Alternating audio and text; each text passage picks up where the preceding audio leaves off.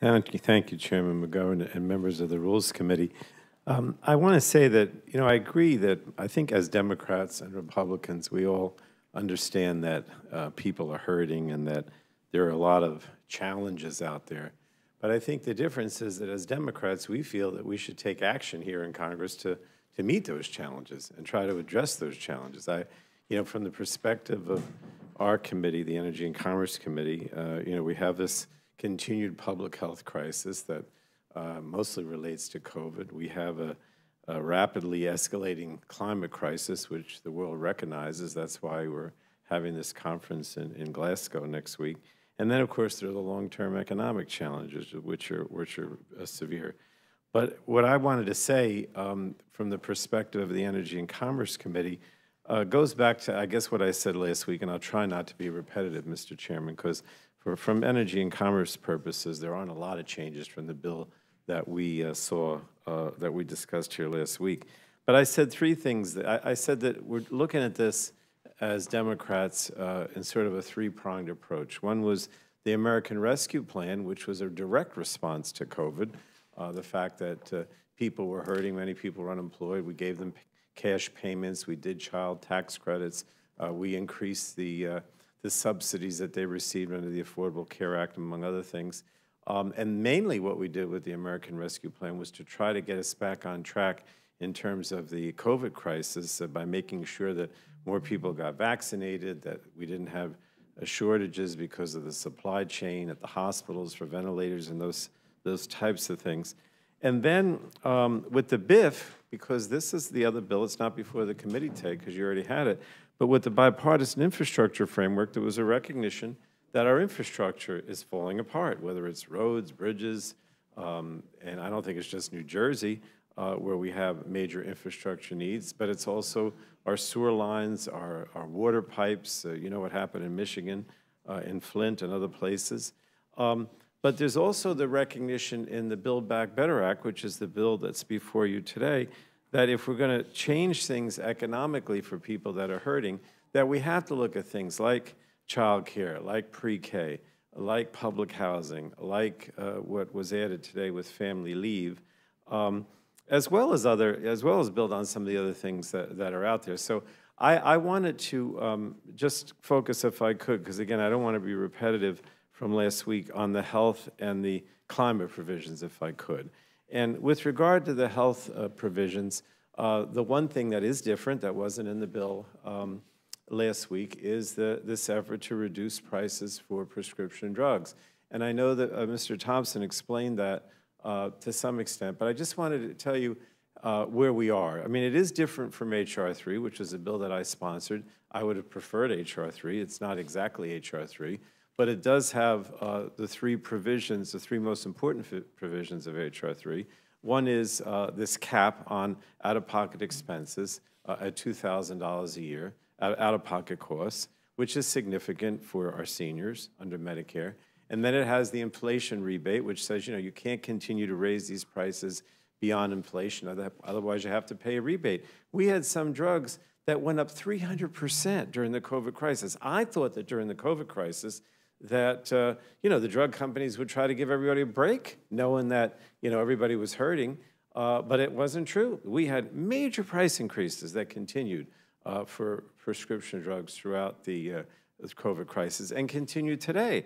And then the negotiation, which is the part that has changed from H.R. 3, but still the basic idea, which is that there are a number of drugs out there that are in widespread use that have had major price increases, and that the only way we can effectively bring those costs down is by having the Secretary of HHS negotiate prices and force the drug companies to come to the table.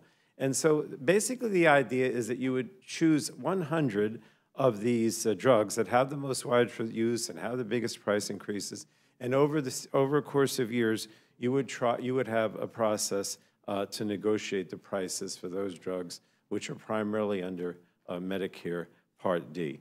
I don't want to get into a lot of detail, but I do want you to understand that this does not apply to the initial exclusivity period, right? In other words, as we know, I dare mention Dr. Burgess because we'll have a debate for a long time, but he knows very well that if it's a molecular drug, it's patented for 5 years. It's a biologic, it's for 12 years. We don't negotiate during that initial exclusivity period, but we do start negotiation for these 100 drugs after 9 years, an additional 4, and after 12 years for the biologics. And we start, as I say, with a list of about 100. So that's pretty much it. The other, as far as the drug prices are concerned, but it is significant. It really is one of the most important things that people face in terms of the issue of affordability. On the Medicaid coverage gap, there are those states that have not expanded Medicare, I'm sorry, Medicaid, the Medicaid coverage gap, that have not expanded Medicaid under the Affordable Care Act. We provided some incentives over the years, but a lot of them still won't do it. So we basically say that we extend the subsidies under the ACA to the people in those states that haven't expanded Medicaid. We have a hearing aid or a hearing provision that's added to Medicare, very significant. We have a significant amount of funding for home and community-based services. Everyone here knows how difficult it is to get people to go into, be providers, be home health care providers because they don't get paid enough. So we're basically making it so that they would, get paid better, have better benefits, and at the same time, more people would be eligible so they can stay at home, not have to go to a nursing home, not have to be institutionalized. The Children's Health Insurance Program, bipartisan program over the years, we make that permanent. Maternal health, we improve maternal health outcomes for vulnerable populations, for pregnant women, 1 year of Medicaid coverage postpartum. With regard to 9/11, which is something that is not just in my area, but across the country, those clinics that provide help for those people that were victims of 9/11, we expand that funding. With regard to the public health infrastructure and public health preparedness, we have significant funding to continue the deal with the COVID crisis, whether it's the lab, whether it's preparedness or other things of that nature. Now, let me just talk briefly about climate action, and I'll stop. I do believe that collectively, the climate action piece of this bill will meet the Paris goals, will meet the goals that the United States says it wants to achieve through the Paris Agreement.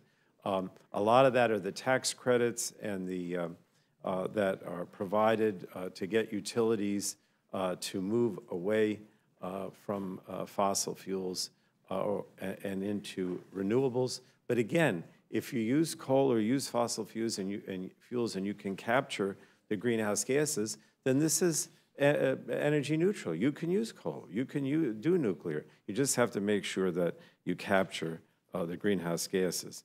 There's all kinds of things in grants to individuals as well as industry to try to get them to move away from increased greenhouse gas emissions. I know there was someone criticized the electric vehicles, but that's a significant way of reducing greenhouse gases. We also upgrade the electricity grid around the country. Many rural areas, the electricity grid is, collapsing, or it cannot be hooked up to renewable resources to capture the renewable resources. I'm not going to go through the whole list, Mr. Chairman, because I think that you've heard quite enough. But I did want to mention a couple more things. One is lead pipe replacement. There's money in the Senate bill. There's more money, an additional $9 billion, to try to get rid of those lead pipes that are making it so our drinking water is unsafe. Many of you have ports. I know Mrs. Torres has talked about this before, where we have to reduce the air pollution at the ports. That's significant. And the last thing, I'll mention it if I dare, even though I'm sure that I'll get some criticism from Dr. Burgess. We have this methane emissions reduction program, which we talked about before. I know you weren't happy with it, but I do want to mention that that's a significant factor in trying to reduce greenhouse gases. But collectively, this is really going to make a difference for climate and make it possible for us to say that we are taking the lead on addressing the need to reduce greenhouse gases and address the climate problem that we face. So thank you, Mr. Chairman. Thank you. I appreciate the opportunity.